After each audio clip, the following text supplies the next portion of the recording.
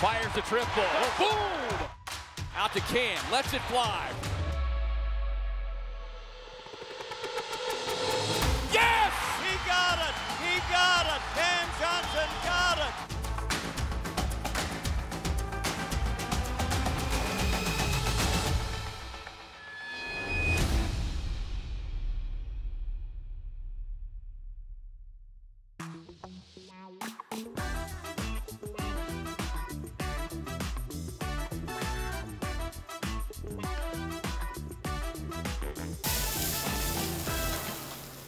All right, we're here at your spot, Flower Child.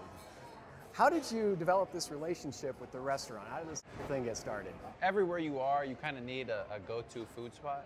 And Flower Child, I had one near my house. It's somewhere that I like to go often, healthy option. Get your proteins, get, good nutritional value out of it. And my agents were like, what food spots have you been eating at a lot? And I was naming some, and I named Flower Child probably first. And they called them and made a deal with them. And here we are. So on a game day, do you have those superstitions where you're eating the same thing? To be honest, usually on game days, I eat leftovers from the night before's dinner.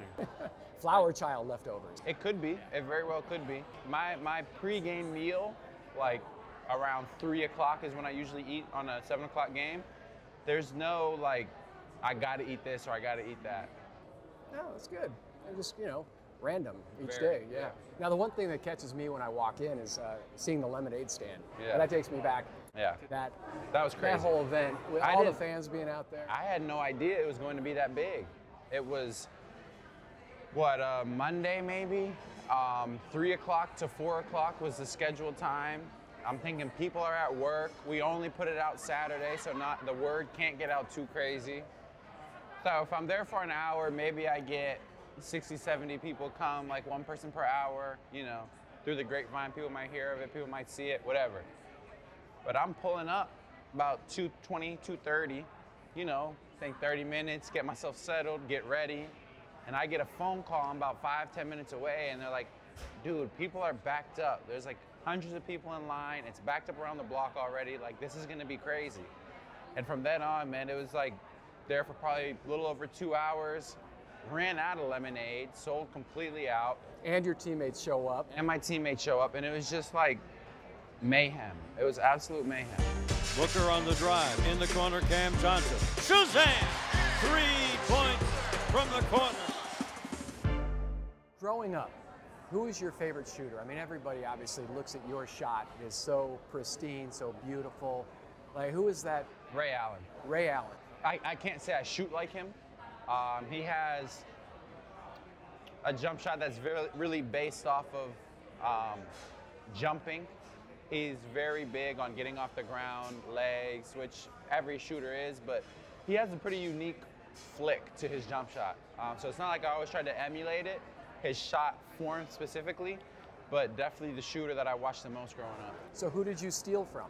If you were watching other shooters too, going, ooh, and I know your dad worked with you as well, Right. You're playing with your brothers. So my shot form kind of developed on its own, away from probably NBA influence, mostly influenced by my parents and those, driveway work sessions that we put in when I was little. But as I got older, it was definitely Clay that I watched the most in terms of footwork and his ability to get shots off in different ways.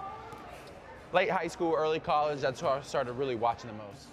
So your dad, Gil, Yeah. was working with you. Right. And there's a story that goes, you got to make 300 to 500 shots before you can come back inside. Yeah. Is that true? And also to warm up the one-handed shot, because Yeah. I just, to perfect your shot, that other hand, especially for young kids, that's critical, right? Yeah, it is. And it was just something that we did every day. Every day was always 54 makes in a row.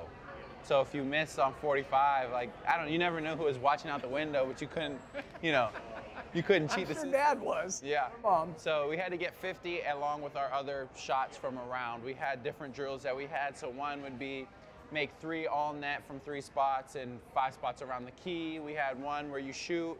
Every shot you make, you took a step back until you missed 2 in a row. And those little drills that we did basically every day were just our shooting drills. But that was kind of where I learned my form. My form growing up was basically identical to how it is now, but it was always a lot lower. So like I'd start from here and shoot. And my mom and my parents all together, yeah, come on in. Hey, broccoli mac and cheese. That's me. Oh, that's the Johnson And then special. I have a side of mac and cheese and the Mother Earth bowl with salmon. Oh, sweet. Anything else I can grab for you two today? Just utensils. Good. Utensils? Perfect. My shot was low, and my parents are always like, you gotta shoot higher. Your release point has to be higher. And they got to a point where they realized, like, well, as you get stronger, your release point will get high. But it was always a point of emphasis. It was high release point, high release point. But as I got stronger, it started to get higher and higher. And that's basically the jump shot I have today. So there was no real changes in it since I was probably 8 years old. Get that one long rebound in the hands of CP3. Up ahead to Cam on the drive to the cup with a finish. The only time I will go back and watch, I won't, it's not even maybe that game will play into it, but it'll be more of like a broad spectrum of when I make shots, what exactly do I do?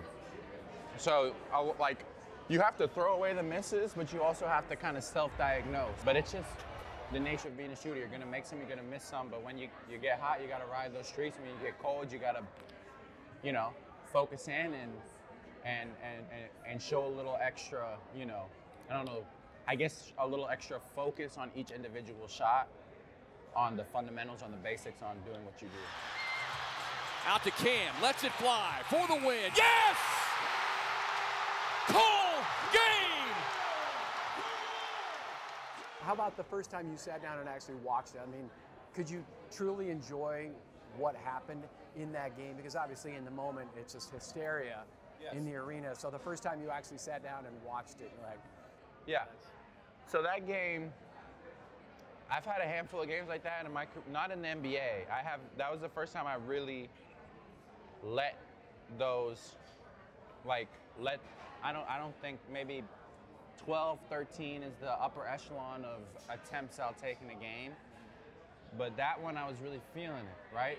And I remember there's maybe one or two shots where I extra focus, extra attention to detail, make sure my hips sync, make sure my follow through is, you know, perfect, make sure everything mechanically is perfect. And you throw those in with a couple of the heat checks that go down, and it creates a good storm. But that game, you know, I just felt the rhythm and rolled with it. Plain and simple. Rising up over quickly. Oh, don't do that. Bullseye! Don't do that to him, Cam. That's not fair. I don't want to interrupt. I mean, have you eaten yet today? So I don't. I have. I don't want to be the guy that's like. We're good. Come on. Kind of like. All right. So you got. I think we got pretty much the same thing, right? Yeah. Yeah, pretty much. All right. So this is the. If somebody comes here and asks for the Cam Johnson, This is what power, they get. Is it the power meal? Yeah, I believe so. Okay. And what's in there? Salmon, broccoli, and mac and cheese. Very simple. But I've had a lot of people that I know around the valley that are like, hey man, your Power Bowl, that's my regular meal. Now you got me saying your name when I get my regular meal. So it's funny, but I think this is a go-to for a lot of people. All right. See, I got the mac and cheese on the side fire. of the mac and cheese. It's But I fire. think I also have quinoa under there. So. See, I've never been a big quinoa guy. Okay. But I've had dried crispy quinoa on a salad the other day. It was really good. I might go down that route. Dribble drive to the right side, gives to Cam Johnson. Right corner three. Good again for Cam. That's the same spot.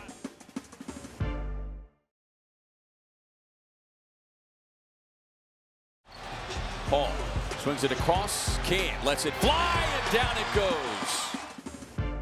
So you got a ton of brothers, right? You got an older brother. You have Puff at North Carolina. Yep. He's a junior now. Yep. You got Braylon, who's playing high school ball here at Pinnacle. Yep. So give me an update on those two guys. How are Puff and Braylon doing? They're doing well. They're doing well. Just getting ready for their respective seasons. Big ones for them. Braylon's starting to get into the, being recruited realm a little bit. Oh, really? And North Carolina in the mix already? no, not yet. Not yet. Some They schools will around be. here, some West Coast schools, GCU, schools like that. And I think that would be a pretty cool spot for him. My older brother, too, he was pretty good. Oh, really? He's So just how older old now. is he? 30. He's 30. Did he play college ball then? Yeah, he played at Clare University in Pennsylvania. But in terms of high school dominance, I think he has the rest of us. Because he was, Really? Wow. he has our school's record for points, rebounds. He's a beast. What He happened? just didn't grow. Didn't grow. And you had like a huge growth. Yeah, spurt. so You I was went from opposite. So 6'2". he grew early. Yeah. He only grew an inch max in high school, probably a half an inch. So from freshman year to senior year, I grew a foot. So he came in like a 6'2", 185 pound, like fully developed, how I expected to go into high school. But then left like 6'2 and a half. You know, he got stronger over the years, but he was a 4'5", but he was physically very, very dominant as a high school player. How tall is he now? 6'2 and a half. So he's 6'2 and a half. That's where he capped out.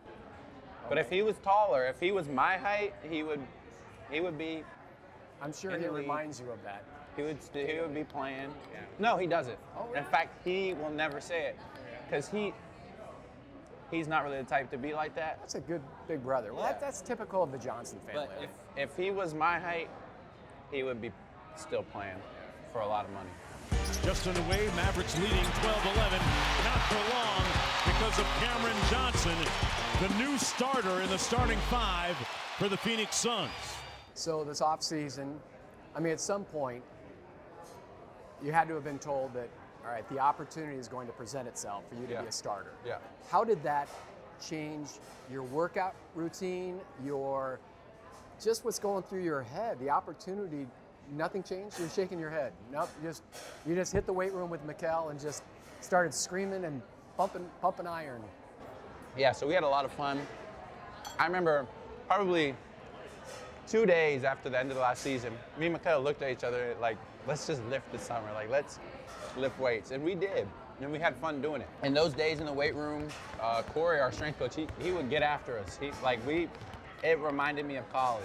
Like just the pure duration of the lifts would be so long, and with some type of crazy finisher at the end, make you not want to stand up for like an hour. But it was fun, and I didn't really focus too much on I didn't even think about it at all, really, like, until I started talking to Coach Mon about it. Like, it wasn't on my mind, like, am I going to start next year? Am I going to come off the bench? Because it wasn't really on my mind the first couple of years. I started that stretch in the bubble. I started on and off over the past couple seasons. These are guys that I played with for years now. In basketball, I think continuity is a huge thing. So if I was coming onto a team, starting in a new role, I think I'd have to think about it more. But because these are guys that I played with for 3-4 years, it doesn't feel foreign. It feels very natural. You didn't feel like you had to bulk up to play the 4? It was just a matter of just getting stronger. Playing the 4, playing the 3, whatever it may be. I try not to lose too much of like speed and mobility. I try not to sacrifice that for strength, by putting on too much weight. So I try to find the healthy weight ranges to stay in, and then get as strong as I can in those weight ranges. With the ball's knocked away, the Suns battle for it, come up with it, and it's Cam Johnson behind the back dribble, go to the rim and score. Beyond the Court is presented by Opendoor. Sell your home the new fashioned way.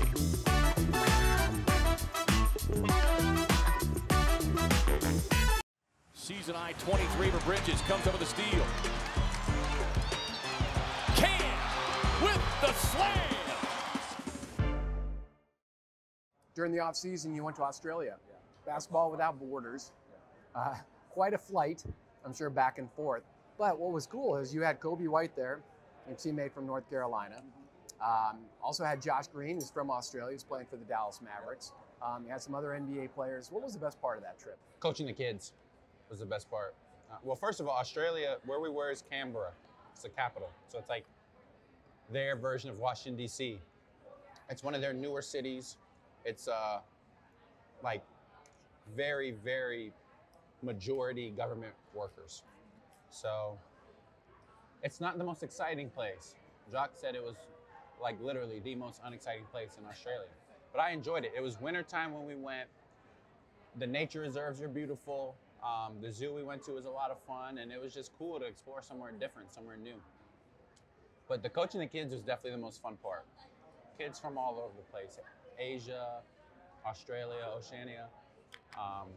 They were so attentive, so ready to learn. Like, half my team didn't even speak English. Really? Half of them. And I'm like, you're finding ways to communicate with them. Like, basketball has its own language, right? So I show them what to do. I tell them what I want. Sometimes I'd catch a blank stare with a nod, and they're like, I don't really know what to say. But you just kind of keep trying to explain it, and they'd get it. And they were playing really well, picking up on concepts, and we won the championship, naturally. Ball runs a break, finds a wide open shooter in Cam Johnson, and he finds the bottom of the net. So we talked a little bit about your favorite shooter, somebody maybe, you may have tried to mimic a little bit as a kid, but growing up as a basketball fan, if you had Cam Johnson, you got the Cam Johnson power meal, if you had the Cam Johnson power 5, starting lineup, your 5 favorite players growing up. My favorite player from when I was young? Yeah. Jordan was always number 1. North Carolina. Always. He's also pretty good. He was always number 1, so here, cut above. But if I'm constructing a team, am I doing it to construct a team based on what I think will win, or just popularity, the 5 of your guys own that I heart, like? from your heart. You don't even have to go by position. 5 guys. I'm not creating a team here. I'll just give you 5 guys that I really liked growing up. I loved watching Rondo play as a kid. Really? I Rajon. love watching Rondo play, yes. Probably the worst shooter of this starting 5. But he could Probably. do But I'm everything not else. calling it starting 5. I'm not going to be like, why would you put such and Power such in 5. starting 5? Cam's power 5. So I'll just tell you people that I really liked watching. I liked watching Rondo as a kid. I really did. He probably has the biggest hands. Yeah. Jordan was my favorite player growing up, far and above. Always a big fan of watching Clay especially as I really became like shooting as my thing. KD and his ability to do what he does at his size was always very, very intriguing to me. So I watched a lot of KD, and I just loved his game, still do, still watch it.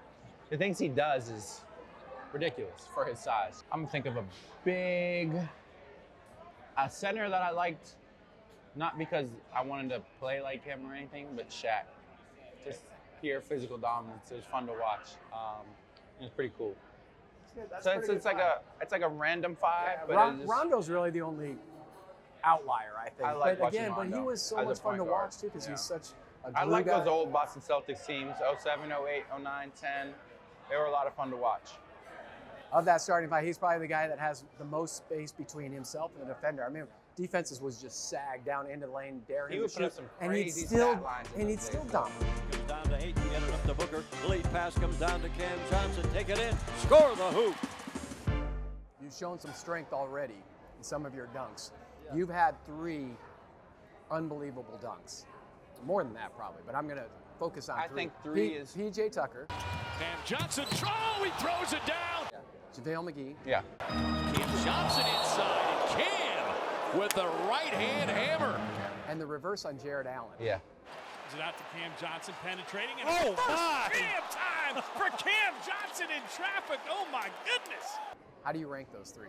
Ooh, I've been asked I about mean, this. PJ's got it just because it was in the finals, right? That's number 1. Yeah. Okay. Between the JaVale and the... So PJ is number 1, but I'll say that one was probably the easiest. Sorry, PJ. Yeah. Well, he set a charge, so he didn't try to jump with me.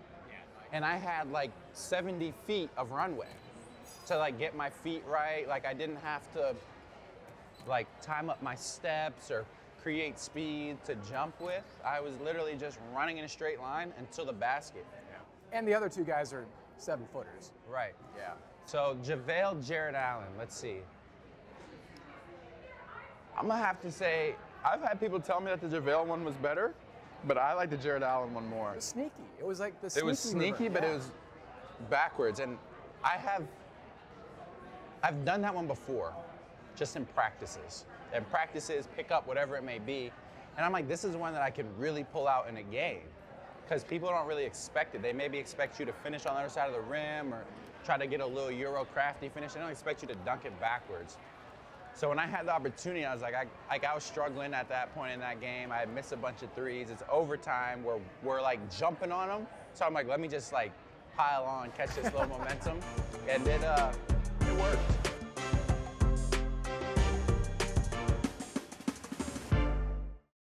The Bridges, right into the hands of Edwards. Can't follow. Cam says, I won't foul. Generates another Minnesota turnover. That's great defense. And give Cam Johnson credit. Fires the triple. Brings the boom from Cam Johnson. despite whatever happened and negotiations and all the rest, and that's the business of basketball. Right. But I know you love it here. Right. I know the system, the organization, and they want you. Right. How do you put that aside and just also feel positive about continuing here in Phoenix? You learn, the NBA is really the first time where you're introduced to business alongside a sport. Everything was always academic alongside a sport, which is a lot different of a ball game than when you throw it into business alongside a sport. And it's a whole different world, and you don't really start to see what it entails until you get a little deeper into it, until a couple of things, you know, you see your teammates get waived, you see your teammates get traded, you see decisions that like send people that you become close to away. And you start to realize that the business side will always do what's in the best interest of the business side. So you as the player also have to do what's in the, and it's what keeps the system going. Like me making my business decision is a small cog in the big wheel of the NBA, you know, continuing to go along. But that aside, I love being in Phoenix. City's been great to me. I love living here. And I think what we've been able to accomplish on the court was so special. So this is definitely where I want to be. And, you know, this has become like really a home to me.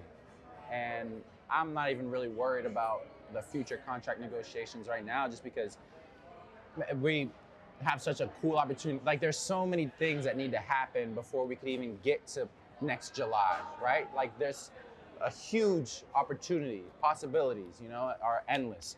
And that starts with an 82-game season and playoffs. And that's really what I'm ultra focused on right now. And just because, like, why not? Like, it's you know, what you ask for as a basketball player, what you ask for as a competitor is to be on a team, to have a starting role with a group of guys that you've been playing with for a long time with championship aspirations and realistic championship aspirations.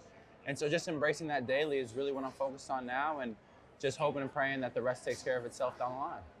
And you can't leave your twin. Can't leave No, him behind. right, that's my guy. Oh my God, Mikel would just crumble. Right, that's my guy. And I just, you know, you just learn to, you grow to start love to compete alongside those guys. Like you're in the trenches with them. Your communication becomes at a higher level, and just knowing, you know, what your teammate is going to do. Like that's I mentioned this earlier, but that continuity piece to the guys we have is, you know, a lot of fun to be a part of, because you can just evolve the game to a higher level of thinking. I think that's why so many fans and broadcasters wanted to see this team run it back as closely as possible to the unit that we've been watching the last couple of years. But hopefully we get to have another one of these meals a year from now. Maybe we'll have another dish named after you. But man, this has been fun. I appreciate it. Yes, sir. Thank you.